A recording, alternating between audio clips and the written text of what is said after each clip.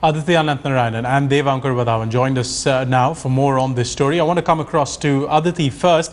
Aditi, not pleasant news if you're part of the BJP's old guard, third leader that we know of now who's been denied a ticket from the first choice constituency. Absolutely, Pierre. When we speak about Murli Manohar Joshi, L K Advani, or now the latest Jaswant Singh, the party has made it very clear that as far as the senior leaders is concerned, the party does not really bother with what are the considerations and what are the demands made by these senior leaders. Now, these are the senior leaders, Pierre, who actually made the BJP. These are the senior leaders who actually brought to the BJP where it is today. And the party clearly is absolutely defiant of on accepting their desires. When we speak about Murli Manohar Joshi, he had to finally vacate his seat of Varanasi. As we talk about L K Advani, he had to finally give in and contest from Gandhinagar. And so with Jaswant Singh, he had made the desire, he had made it quite clear to the party top brass that he wants to contest from Barmer. It is his home. We seem to be having a satellite problem there with Aditi. We're going to correct that in just a bit. Devankar is also on the phone line with us from Jaipur. They've helped viewers understand the local dynamics behind this move by Vasundhara to back Colonel Sonaram over Jaswant Singh.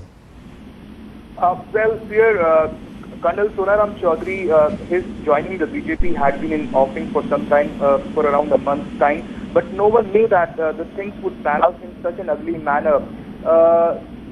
Clearly, the veteran has been dispensed with at the altar at the expense of Colonel Sonaram Choudhru. For one, is considered as someone who was entire while he was in the Congress. He was considered as someone who was working at cross purposes with the Congress party. And Vasundhara had been wooing him for some time. He is considered as a strong Jat leader from that particular region, from the Barmer region. It's a bordering area of Rajasthan, and he's considered as someone who has influence over the Jat community out there, and that is one reason why Vasundhara Raje did want Colonel Sonaram Choudhru to be given a seat from there, despite the fact that Jaswant Singh's supporters from there and the man himself had huge reservations. Jaswant Singh has already gone on record mentioning that he wanted to fight his last election from his birthplace, from Barmer. And clearly that was not to be, because Vasundhara Raje did not want an alternative power camp to be erected in Rajasthan. She has more than 4 years to serve in Rajasthan. She was recently elected with a huge mandate.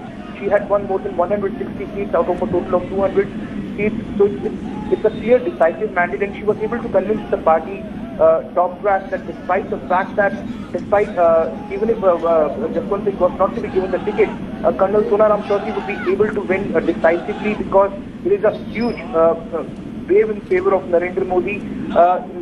Apparently, it seems that the party chieftains were able to get convinced, be it Rajnath Singh, be it Narendra Modi. The top brass was able to was convinced of the kind of persuasive tactics that were used by Vasundhara Raje. She had taken Sonaram Choudhru from Rajasthan to Delhi along with her, and they had met the top party leaders out there. And what the party is thinking is that in the long run, this may just benefit the party, because Jaswant Singh is considered as someone who has more or less lived his political tenure, and like Murli Manohar Joshi, like L K Advani, with the party is now thinking to dispense away with, or has already put these senior leaders on the periphery. Yes? Dev and Aditi, many thanks for getting us those perspectives on this breaking story.